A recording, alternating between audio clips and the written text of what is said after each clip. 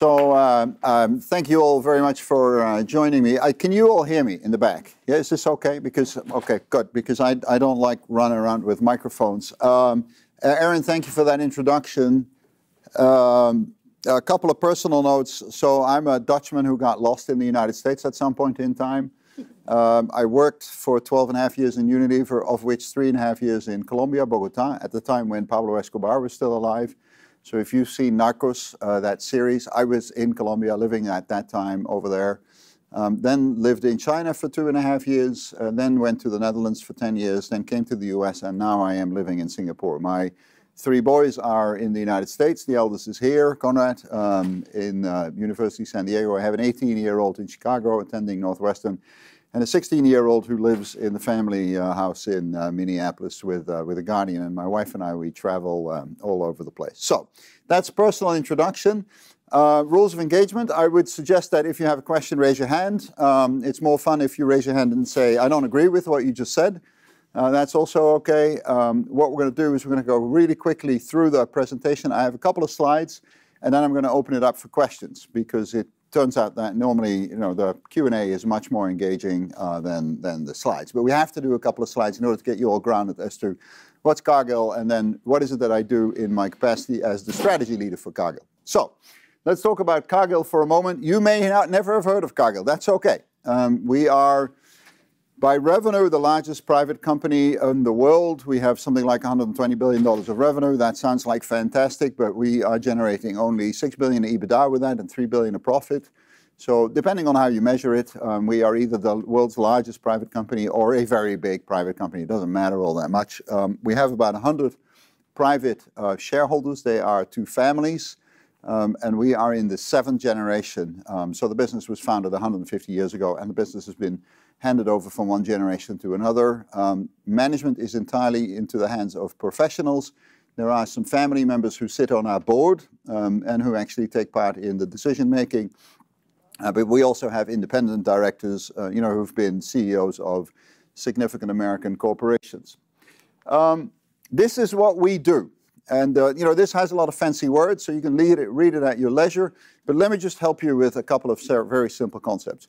We buy agricultural commodities in areas, countries where there is a surplus, and we take it to areas or countries where there is a deficit. So, for example, Argentina, Brazil have a massive surplus of soybeans and corn. We buy those soybeans, we put them in a grain elevator, then we put them in a rail car, then we put them in a boat, then we take them to the other side of the world, and we unload them and we get them to a customer in China or in Thailand or wherever that agricultural commodity is needed. So we have lots of physical assets to manage that flow of commodities around the world. If you have a very large presence in the physical flow of commodities, you tend to have a leg up on other market participants in terms of being able to estimate what's going to happen next in the market. So we tend to have an idea as to, well, maybe corn prices are going to go up, and then we will trade on that information. So we will go long, and we generate extra income for our shareholders by trading, taking positions in global commodity markets. So the Cargill DNA is deeply embedded with trading capabilities.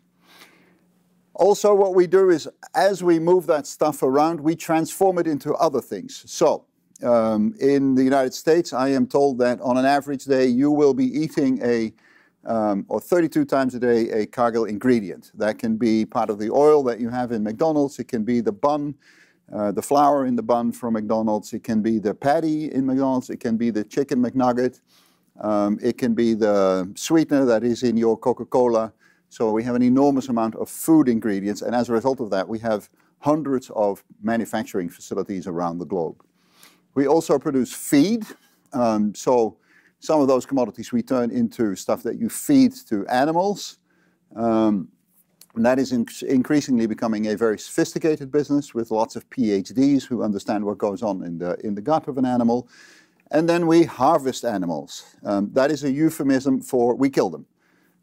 So, we have slaughtering facilities, and we are one of the largest beef producers in the United States. We are a very large global producer of poultry, chicken.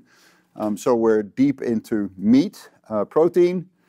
And then lastly, around all that, we do financial services. So we have a couple of financial businesses. I am not just the strategy leader, but also the financial businesses report to me. We generate loans for agricultural producers, but also corporates and countries around the world, and we sell those loans to banks. And in that, or in those transactions, there is an arbitrage opportunity that we capture, and we make a fair amount of money out of financial engineering. So that is our business. That is what we do. And I hope that this clicker is going to, oh, yep. Competitive advantages. I already talked about it. We have we manage global supply chains. So on average, in an average year, we do 250,000 cross-border shipments of agricultural commodities going from one country to another. 17,000 of those go by boat. That can be either one of these very big boats full of grain. It can be a smaller boat. So we're deep into what goes on in the world of commodities around the globe. Then, secondly, we have deep expertise in food, agriculture, and risk management. So what is risk management? Risk management is basically coming down to make sure that you understand what your position is in global markets. So that sounds, for those of you who don't have experience with that, if you're long or if you're short, especially if you're short in a market, you want to know at the end of the day how short you are. Because if it turns out that you're bigger or you're shorter than you thought you were, and markets actually increase, you can easily lose $1 billion. So it is very, very important that around all those trading activities, you have very tight controls and systems that allow you to, at every point in the day, understand where you are and manage your risk. One of the reasons why we are still around and others are not is because most companies over the last 150 years in our space have blown up. People trade, and it turns out that they have a big position, markets go against them, boom, they're out of business. And Cargill has 150 years of very good risk management capabilities, and that's why we are still in business. We have also deep expertise in research, so we know a lot about what goes on in an animal's gut. I'm sure that you've read about the biome. Your genetic footprint is your own DNA, but it is also the bugs that live on you, and it is the bugs that live in your gut. The bugs that live in your gut have influence on your mental and physical well-being, and we have deep understanding of that, and that's where the whole business of feed is going. So increasingly, you just don't give your average cow a bag of feed. No, you actually increasingly know what that cow does the whole day. We're starting to deploy cameras that see whether or not a cow is eating and whether or not a cow is moving. And on the basis of that information, you can actually individualize feed and make sure that you have better outcome. Thirdly then, we're a truly global company. We are in 70 countries. So we have touch points, and we have lots of efforts going on to the digital space.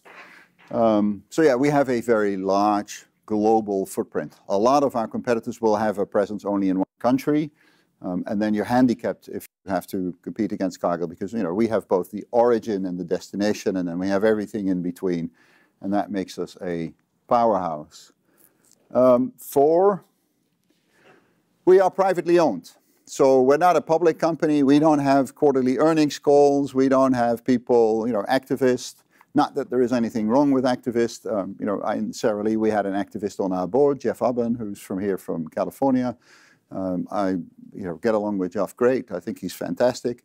But we don't have any of that. We can just manage the company for the long-term health of the business. We don't have profit warnings. We don't have, cuts in the organization because we have to hit our quarterly number.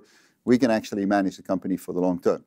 Now that sounds great, but it also comes with enormous challenges. It's actually quite helpful if you're a public company, because if you're a public company, you always have the pressure of the financial community around your neck. And that means that something has got to get done. And that, energy that creates of having to report your quarterly numbers and having to tell a good story is actually quite helpful. So one of the challenges that we have as an organization is, how do we create burning platforms for change? We have a very strong balance sheet. So we have a single A balance sheet. That's where many banks are. Some of the stronger banks will have a double A balance sheet. Nowadays, very few people have a triple A balance sheet, but we're very, very strong balance sheet. And that allows us to engage into all sorts of transactions that people wouldn't want to contemplate with organizations that don't have a balance sheet like that. Our shareholders, of course, as private owners, say, it's great that you're playing with our money, but can you please stay within the boundaries of a single A rating?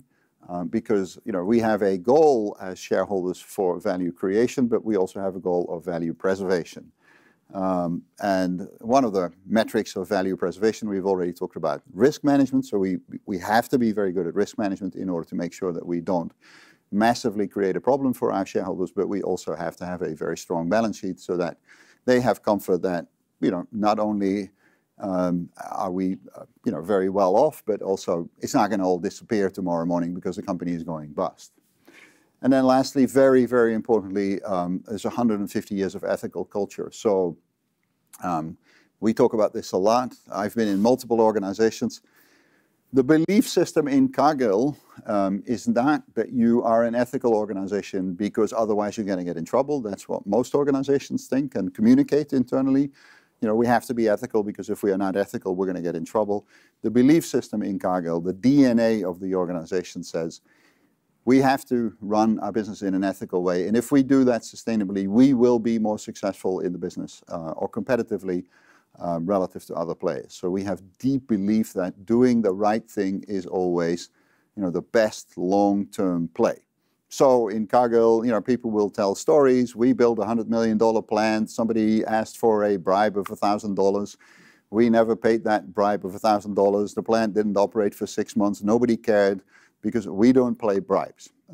We have supply chains of cocoa beans coming out of Ivory Coast.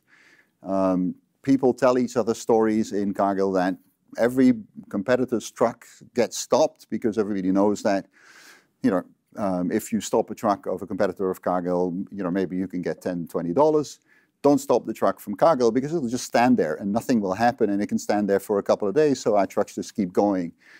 So that's a couple of examples of the belief system. We have to do the right thing, which is not to mean that we always smell like roses. If you Google us, you'll see very critical articles. Maybe some of you have done that. We can talk about that. We're a very large organization, very public. We're not public in the sense that we have listed shares, but we're pretty public. We're always under a magnifying glass, and we believe in the notion that in a world where nothing can be hidden, you better have nothing to hide. So just make sure that everything you do, is actually ethical. And what I've experienced over the last few years is that I come across a lot of people who will say, well, I like working for Cargill because I'm very comfortable that I will never get asked to do something that is at variance with my own ethical system. You hear that a lot in our organization. This all, by the way, sounds great. We have massive challenges. So we are too slow internally. Our systems are outdated. So there's massive programs going on in order to modernize the company. All sorts of challenges that we have, but I'm just giving you the, the short pitch as to why we're well positioned. Now, we are positioned for growth, and I'll start, provide a little more of a balance. We're positioned for growth, but we're not growing fast enough. So one of the things that I'm trying to work on is, how can we get the company into a mode of faster growth?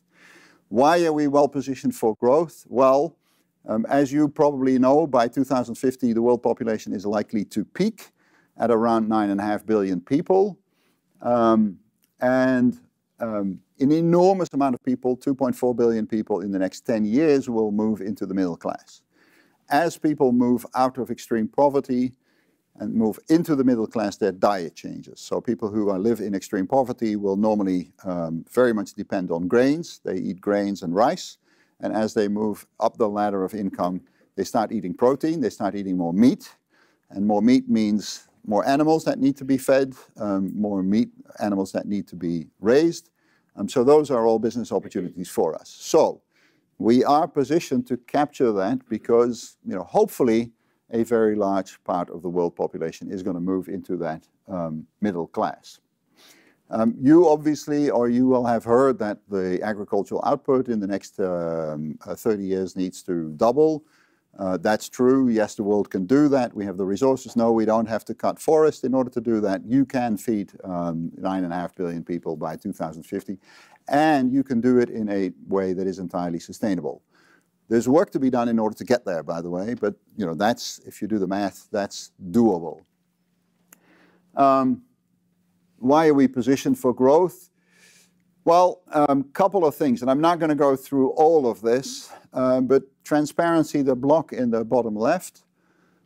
What's going on, big story in the world of food, is that increasingly consumers are asking questions about what I would call provenance of what is on their plate. And provenance is a broad concept. So people say, can you please give me reassurance that there is no child labor in this production of this food? Can you please give me reassurance that this food is safe? Can you please give me reassurance that the farmer has been paid fairly? Can you please give me reassurance that there is no antibiotics in this food? Can you please give me reassurance that there is no deforestation going on in the production of this food? The list is endless. And the common denominator of all of those reassurances is that our sensory capabilities are not capable of testing whether or not that is true. There is nobody in this room who can taste the difference between a cage-free egg and an egg that has been mass-produced. So for all of those attributes of assurance that people are looking for, you know, humans do not have an ability to test, either see, smell, or taste whether or not that's true. i.e., what does that mean? Increasingly, people are looking at assurance deeper into the supply chain. Give me assurance as to what happened everywhere in that supply chain, all the way from the farm to the fork. And because we touch all of those points of the supply chain, we actually have some visibility. So let me give you an example. Our cocoa and chocolate business buys from a couple of million of farmers who produce cocoa beans in Ivory Coast and Ghana. Every bag nowadays gets labeled with a label which we scan with a scanner. You know, it looks like one of these handheld scanners. We know from every bean which piece of land it comes from. We deploy artificial intelligence to try and figure out whether or not that is likely to be a piece of land where there is child labor. So we try and figure out which of the farmers actually have children, so that we have some visibility on whether or not they are likely to deploy their children in their own farm. And then we will deploy things like satellite images in order to make sure that they don't deforest, because that's, you know, one of the things that consumers are asking for. So these things are very, very hard to do, and that's part of the strategy that we'll talk about in a minute. Now, here is what we are playing for. Portfolio, we've already talked about growth. There are a number of businesses that we are in that are not going to grow. So let me give you an example. High caloric sweeteners, the stuff that goes into your Coca-Cola, at least if you don't drink Diet Coke. The sweetener, we provide the sweetener. And the consumption of carbonated soft drinks in the United States is declining. And if you go into any American city, you say, that's a good thing, because obviously this country has a problem with obesity. So, you know, people cutting back on high caloric sweeteners, that's actually a good thing. We are very big in that business, so that business is going to decline. Americans eat 220 pounds of meat every year. They are massive beef eaters. Not likely that you're all going to eat even more beef. And probably that may be a good thing. So we are in a number of categories that are not growing. These are the areas that we are trying to get into. So we have to become bigger in Asia. We're going to go into seafood. So at some point in time, you're going to be buying a fish in Costco that comes from Cargill. We're going to be further into protein, alternative protein. You've all heard about alternative or Beyond Meats and Impossible Burger. More health and nutrition, bioindustrials, and digital solutions. So digital business models that we are pursuing. Now, that's Cargill. Now quickly about corporate strategy. Because I do three things for Cargill. I am the chairman for Asia Pacific, which basically means that I am trying to convince Cargill that we need to grow faster in Asia Pacific. Nobody reports to me in that role. We have 57,000 people in Asia Pacific. We have a pretty significant business over there. And a year and a half ago in the executive team, we said, we need more executive representation in Asia. Who's willing to go? And I raised my hand and said, yeah, I'll go. I have lived in China. Conrad over there was born in Hong Kong. Yeah, I'll go. So that sounds like a fun gig. And I gave up my CFO role and I went to Asia. And I am trying to drum up the system in order to do more in Asia. We can talk about that in a minute. And then I am also the global strategy leader. So we have about 120 people who do professionals like yourself, either with undergraduate degrees or graduate degrees, MBAs from very good schools, very accomplished people. A lot of them have background in ag, have some link to ag. They are in our businesses, but they're all also in the corporate side. About 120 professionals, many of them young people in their late 20s, early 30s, and they are in that group that I help lead, and they are helping Cargill think through, where do we go? What is it that we want to be known for? First of all, strategy support. We run an internal McKinsey, if you like. So with 120 people, well, we run an internal McKinsey, but we also run an internal investment bank. So we have, 30 deal makers whose life is entirely making deals, buying companies, selling companies, restructuring, and then 90 to 100 strategy professionals. And we run an internal McKinsey. And we have to get better at making sure that we actually hit that level of the McKinseys and the Bains and the BCGs. So that's upper left. Then portfolio shift. We're working as a team to convince the Cargill stakeholders, the family and the board and everybody in the building that, come on people, it's time to de-emphasize our presence in high caloric sweeteners. We got to go faster in health and nutrition. Let's go and buy a company that is more forward-looking and that has better growth prospects long-term. So we're spending an enormous amount of our time trying to influence this enormous machine, this tanker. Let's go and spend anywhere between 10 and 15 billion on newer areas that have better growth prospects. Looking around the corner, bottom middle. So we're big now, or we're becoming very visible in alternative protein. Soon you will be able to buy a burger that is, we think, better than the Impossible Burger. The Impossible Burger has a list of about 20 ingredients. Ours has 6. I tasted it last week, so we're getting in there. We have invested in cultured meat, people who are trying to grow a steak from individual cells. We are investing in insects. We're investing in pea protein. That's the ingredient that goes into these alternative hamburgers. So we're all over it. But the reality is that we're sitting there and saying, you should have seen that 5 years ago rather than 3 years ago. We were actually 2 or 3 years late in seeing that. So one of the things that my strategy group needs to do is we need to think ahead and see what's coming around, 2, 3 years, 5 years from now that the business isn't yet concentrated on because it isn't hitting them yet, but it's out there and it will happen. So we're going to have a mechanism of making sure that all these people who are in this department will spend some part of their time trying to figure out what's out there. And we'll make a list of new ideas. I have a bunch of them in my head. What's CRISPR going to mean for Cargill? What's artificial photosynthesis going to mean for our biofuel business? It's easy to make a list. Let's go and study that, and let's then make sure that the Cargill system becomes sensitized to it. The one in the middle network is neural networking. We are a very diverse company, as you will have figured. We're in feed and supply chains and food and ingredients and we're so large that often it becomes kind of hard to make sure the left-handed Cargill knows what the right-handed Cargill is doing. And because we are so diverse, you cannot be top-down. There's no way that somebody in my position actually has a deep understanding of everything we do. It's just physically impossible because we are in 15, 20 different industries. If you can keep up with 2 or 3 industries, that's a lot. There is no physical capability for anybody to keep up with 15 to 20 industries. So we have to be quite decentralized in our decision making, but we need to make sure that the left-handed Cargill knows what the right-handed Cargill does. And there are a couple of departments that actually see everything in the organization. So R&D is one of them. strategy is another one, corporate affairs is another one, and we're making sure that all those groups are starting to make sure that information flows. And I use often the metaphor of a flock of birds.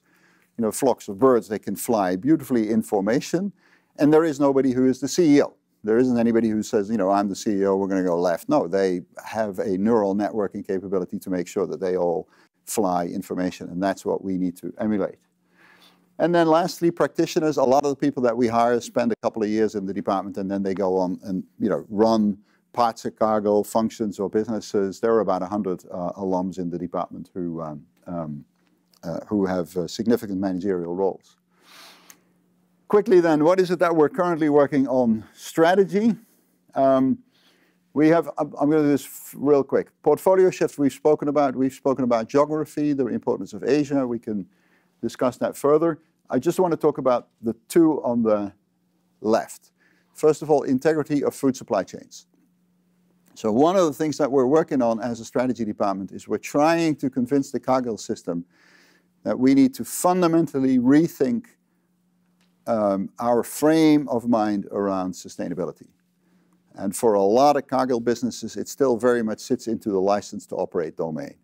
Oh shit, we got to do this because if we don't do this, we're going to get ourselves in trouble and somebody is not going to be willing to buy from us anymore, and therefore we may have to attend to the sustainability requirements. We have committed to adhere to the Paris Agreement, you know, massive complexity that generates, but it sits for a lot of parts of our business still in, yeah, that's kind of really hard, but we got to do it because otherwise we're going to get ourselves in trouble. And we need to get it out of the domain of license to operate, and we need to get it into the domain of this could well be the single biggest opportunity on which we sit. So in my old role, I've been responsible for cutting hundreds of millions of costs out of the system. It's all great. By all means, go and do that. But my view is that if you really want to double the profits of Cargill, that's the button that you should push. And why? Well, very simple. I've explained to you already all of the concurrent requirements that consumers and customers are putting on supply chains. It's really, really hard to do it, and it will create barriers to entry. There is going to be a day soon where the Unilevers of the world who make Magnum, everybody know the Magnum, the ice cream, you know, the chocolate ice cream or the chocolate cover, will say, whoa, whoa, whoa, this chocolate, we can only buy that from Cargill or Barry Callebaut or Olam, you know, 3 reputable companies, because if we buy it from any Tom, Dick and Harry, we can blow our entire brand up on a food safety issue or a child labor issue that can pop up in any newspaper. So we better stick with those 3 suppliers. Once we're there, those 3 suppliers will become significantly more profitable. Just to give you an idea about how the math works, so we have 120 billion of revenue. Let's say that we could increase our prices by 2% as a result of that. Very modest increase. That's 2 billion. 2 billion is 33% more EBITDA. And it is actually, on an after-tax basis, a 50% increase in our profit. And 2% of our ingredient price increases, you won't find it back in the store. You know, typically, if you calculate that through what it means for the consumer, it's like 0.5% or less than 1%. So that 2% that hopefully will come out of decommoditization of our supply chains will help us become massively more profitable. And that's why we're spending a lot of time trying to convince the organization, hey, this is not one of these many things that we have to attend to. This is a massive business opportunity. Let's go and run it. Or let's go and run after it. And then the next one, disruption. The agricultural industry is an industry that is very used to gradual disruption. Or gradual change, not disruption, gradual change. So I don't know whether you've ever studied it, but the yield of corn farmers in the United States tends to increase by 2–3% per year. So after the Second World War, you know, farmers became more and more productive, and the amount of corn that they produce out of an acre, you know, increases by 2–3% per year, and that's been going on forever, and everybody assumes that it will go on for the next 30 years. And now all of a sudden there are people out there who say, no, no, no, no, no, I can, you know, triple the yield. So if you look at vertical farming, for example, people who grow vegetables in vertical farms, they all of a sudden have increases. They are all of a sudden like 10 times as productive as the traditional sector is. They use 90% less water. So there is real disruption coming to our industry. Just imagine what it would do to a meat supplier if you were all going to eat cultured meat, you know, meat that is grown in a, currently still very much in a lab environment, small scale production. But it's from cells you grow meat. You don't grow an animal anymore, because why would you grow an animal? Actually, growing an animal in order to make a steak is a very inefficient thing, because you get stuck with the hide and intestines and all sorts of stuff that you really don't want. Just grow the steak. That's coming to our industry. So what we're trying to do as a strategy leadership group is we have a modest objective. Basically what we have said is we don't have to get it right by September when we present the new board, the new strategy to the board. We just have to put everybody's hair on fire. We just have to get people to say, oh shit, we better pay attention to this, because it's finally going to happen. And what you see in our industry is over the last 10 years, an enormous amount of venture capital money has flown into the ag sector. All of a sudden, ag is very sexy. Here in California, people are pouring billions and billions of dollars in ag startups, and the new products are now coming out. So that's what we are working on. And there I'm going to stop. I have now done, I think, half an hour. Good.